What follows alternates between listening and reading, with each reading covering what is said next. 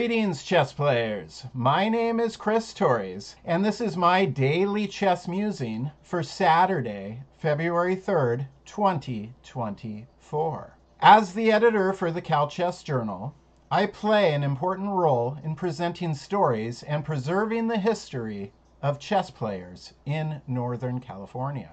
I have never felt a greater sense of this responsibility than with trying to portray the late Richard Shorman's lasting legacy to chess within the pages of the CalChess Journal. Helping to preserve Richard Shorman's legacy is important as it ensures that his many contributions and impact on Northern California chess are not forgotten. By preserving his legacy, we honor his life and lessons, fostering a sense of admiration and gratitude.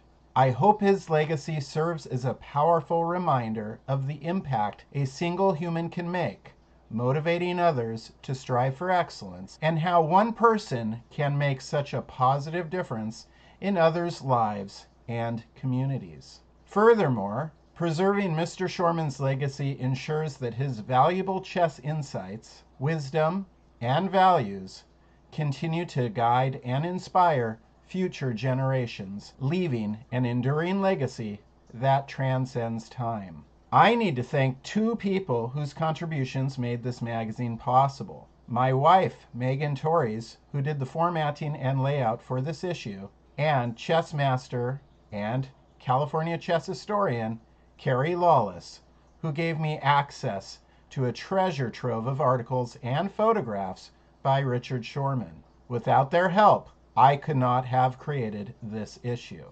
Now, without further ado, click on the link to enjoy this special edition of the CalChess Journal dedicated to the life and legacy of Richard Shorman.